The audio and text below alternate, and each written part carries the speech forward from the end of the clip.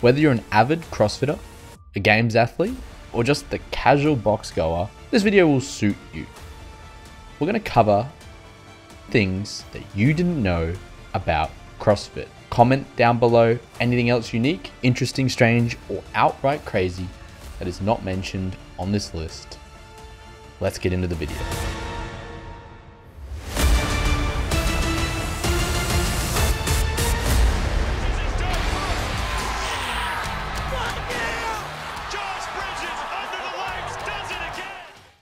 Let's begin with everyone's favorite.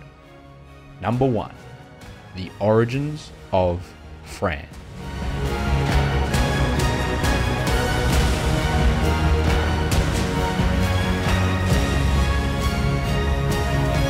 It wouldn't be a list about CrossFit if it didn't include the world's worst workout.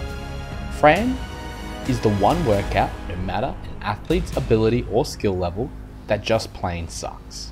Consisting of 21-15-9, thrusters at 95/65 pounds, and pull-ups, this workout is consistently the most widely known workout when it comes to CrossFit, causing one of the most painful feelings known to humans, the Fran lung. But how did this workout come to be? Well, we'll have to dive back in time to the creator of CrossFit and this workout, Greg Glassman. Greg stated, as a young athlete, Glassman believed in training with weights would help him become a better gymnast. When 3 sets of 8 lateral raises with a Ted Williams weightlifting set, which for you young folks, including myself, a Ted Williams weight set is a set of brown rusted looking weights and plates that you'd see in your parents' garage or basement. These just didn't replicate the feeling produced by a 2-minute routine on the rings or parallel bars. Greg Glassman had to get creative. After coming up with and also self-testing a workout involving 3 rounds of 21-15-9 thrusters and pull-ups, Glassman promptly threw up. But he knew he had found something that would make him better at his sport. From there, Glassman invited a friend to try the same workout with similar results. And then a few decades later, this WOD still challenging CrossFitters around the world. But why the name Fran? Well, as Glassman puts it, I think anything that leaves you laying on your back, gasping for air, wondering what had just happened to you, should be named after a girl. Now, even though the journal entry mentioned 3 rounds of 21-15-9, which we can all agree would probably make someone throw up, these days, this classic CrossFit benchmark workout is just a 21-15-9 thrusters and pull-ups, thankfully. But let's not just stop there. Fran has so many variations and will continue to be one of the most widely used workouts in CrossFit.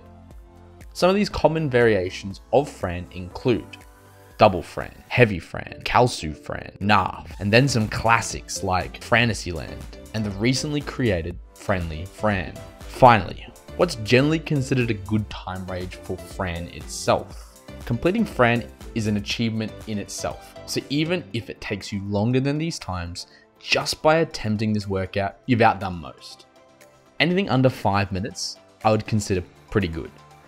Under 3 minutes, considered great.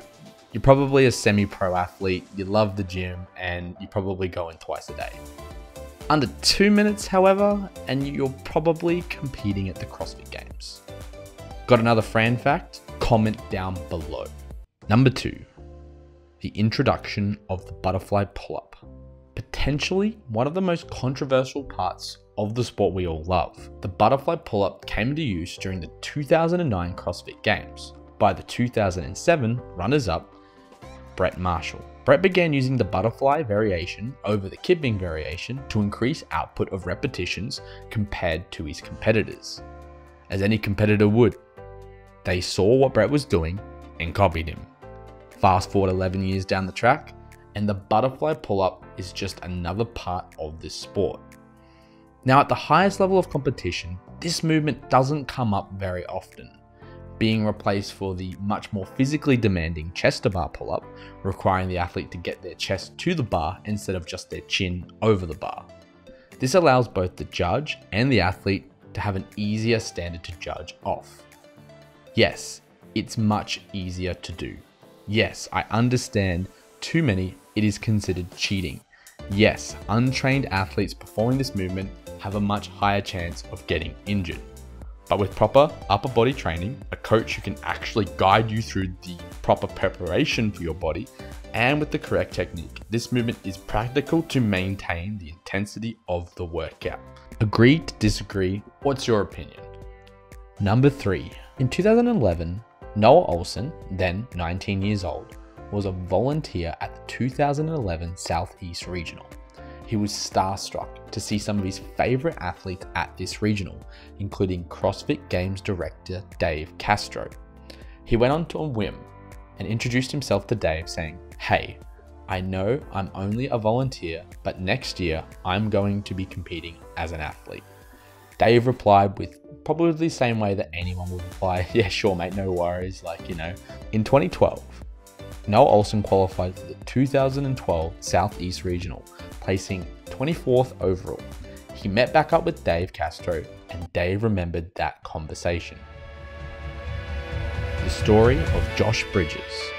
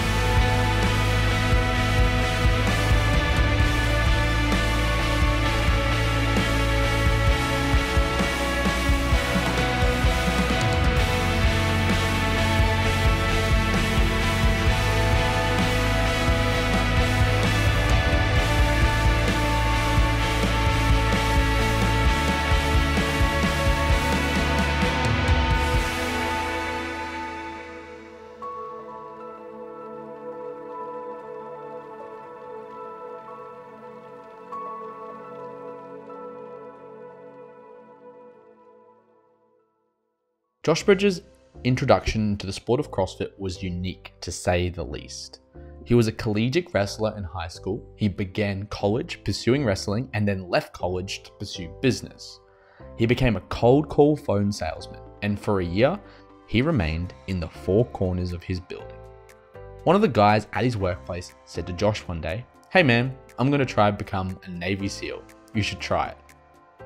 Josh loved the idea and gave himself a year to train up and become a SEAL. Nervous, he still enlisted and never regretted his decision. During SEAL training, Josh Bridges met Dave Castro, a Navy SEAL BUDS instructor. Dave would make his platoon go on these ruck runs around the entirety of their base. The further they got in, the faster Castro would increase his pace until everyone was gone, except for Josh. Josh, as Rich Froning said, is a bulldog, always nipping at your heels. You turn around and he's just there. Josh would be grinning, and as he would overtake Dave with a few of the other fellow SEALs. One of Josh's fondest recounts of Dave Castro as an instructor was when at the end of one of these brutal ruck runs, he came up to Josh and said, "Good work." During these intense training sessions, the SEALs got 2 to 3 hours of break between 3-hour sessions. Instead of going around napping, eating tons of food, watching movies, relaxing, Josh got into the gym and worked hard. He found CrossFit through some of his fellow Navy SEALs who were using it to become better at their profession. We all know Josh Bridges. He's undoubtedly a Hall of Famer when it comes to CrossFit legends, a serving Navy SEAL while taking podium positions at the games, winning workouts, being the shortest and the oldest guy on the court. Josh Bridges was somebody the CrossFit community could get behind. The king of CrossFit, Rich Froning, was sick but still comes first in 2014 regionals. It's set in stone just how good and how much of an absolute beast Rich Froning Jr. really is. 4-time fittest man on earth, 5-time affiliate cup winner, he's produced some phenomenal athletes from mayhem athletes such as Haley Adams and Royce Dunn. Coming off 3 back-to-back wins at the CrossFit Games in 2011, 2012 and 2013 came the Central East Regional. Arguably one of the toughest regions in CrossFit to qualify. It had 2 past CrossFit Games winners, 2010 Games winner Graham Holmberg and the 3-time champ Rich Froning. It also had a plethora of top 10 Games finishers. Scott Panchik, Marcus Hendren, Nick Forey, Nick Uranka and Gerald Sasser. So this regional was tough, but what many people didn't realize was what made it tougher. Now leading up to competitions, many athletes generally get sick, me included. All the weeks of training, the stress, the ability to peak at a certain time leaves your body vulnerable to germs and bacteria. Rich had a strong form of bronchitis leading into for the entirety of the duration of the weekend at the 2014 Central East Regional. This not only gave him an excuse to hold back, but he won 4 events and didn't finish outside the top 3 all weekend against some of the hardest competition in CrossFit. Number 6, Rossfit. Rick Ross does CrossFit. Rick Ross, famous rapper, wasn't known for having a stunning physique. In 2011, on the same plane trip, Ross had 2 seizures, causing him to be resuscitated with CPR. This was a massive eye-opener for the American rapper. He decided to make a change and hired the help of CrossFit Games athlete Garrett Fisher. Rick maintains 100 pounds or 45 kilos of weight loss since starting CrossFit in 2013, saying, "The most I used to exercise was standing up to count all my money." You know what I'm saying? Ross joked, "It was just time for me to tighten up a little bit." Number 7, the CrossFit Total.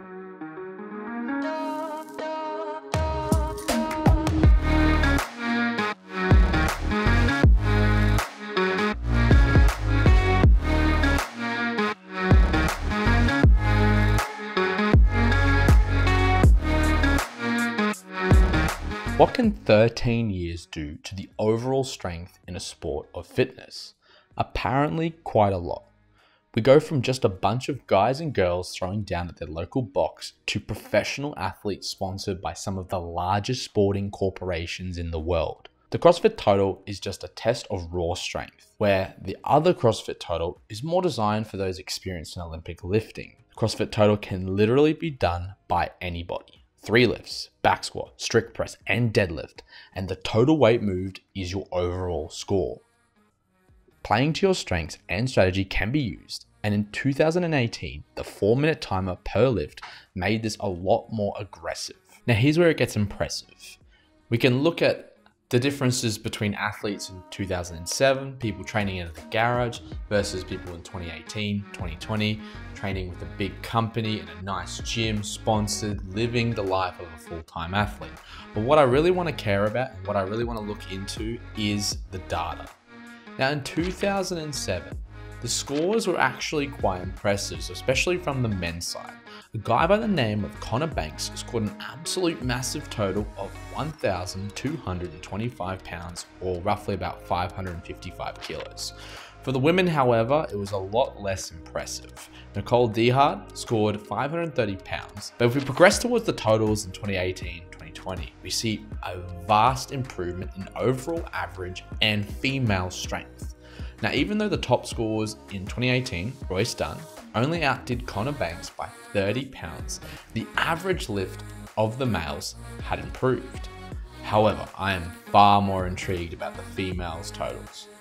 Tia Claire Toomey in 2020 scored a total, which is a 360 pound improvement to the 2007 results by Nicole.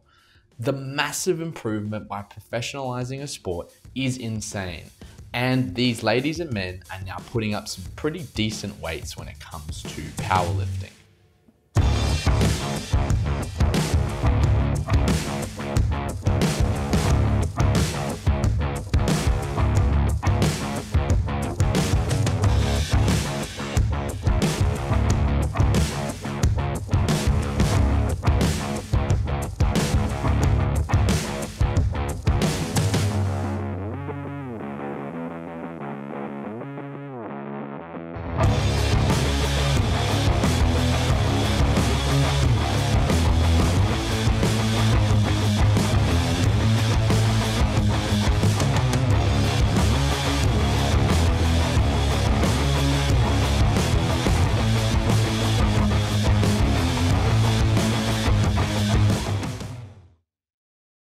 Was there anything there in that list you genuinely learned? Is there something that you know that wasn't on the list? Please comment down below. I hope you guys enjoyed this video.